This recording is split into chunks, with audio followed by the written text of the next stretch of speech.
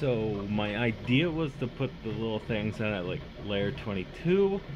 It was apparently a bad idea because the fan's a little too strong, and I'm just gonna have to pause it a little bit later on. There's like little bits of filament. I had to like cut a bunch of pieces, and it just keeps blowing out every single one.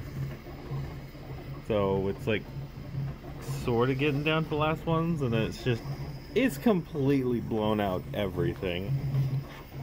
So yeah, either slow down the fan or do it when it's higher. Noted.